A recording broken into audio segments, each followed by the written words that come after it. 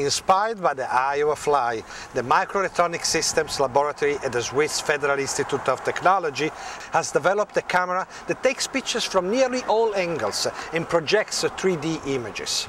Over 100 cameras, similar to those used in the mobile phones, are crowded into a metallic hemisphere the size of an orange. Algorithms calculate the distance between the camera and the objects being filmed in order to do the 3D reconstruction, allowing us to see images in a whole new way.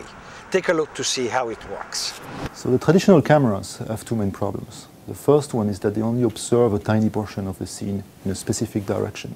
And the second one is that a traditional camera works by projecting light onto a two-dimensional photosensitive array. And so it completely loses the sense of depth, or the third dimension. This camera that you see here, the panoptic camera, solves both problems at once because it can see the information located all around itself, and at the same time it can compute the distance to the objects in the scene surrounding it. So it solves both problems using this configuration of micro cameras on a curved surface. So the design was inspired by the eyes of most common insects like the housefly.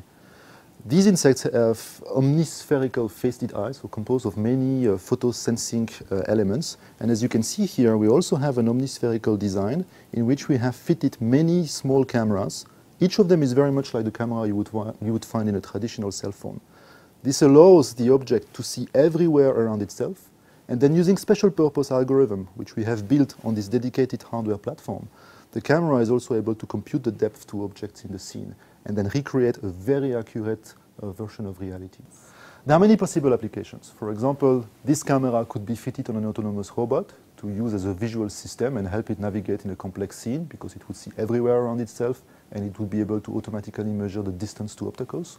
Likewise, you could imagine putting it on a car and use it as a proximity sensor. It could be used for gaming. You could imagine using this camera as a depth scanner, being in a town, computing the 3D model of the town, and then offering this as an immersive reality for gamers.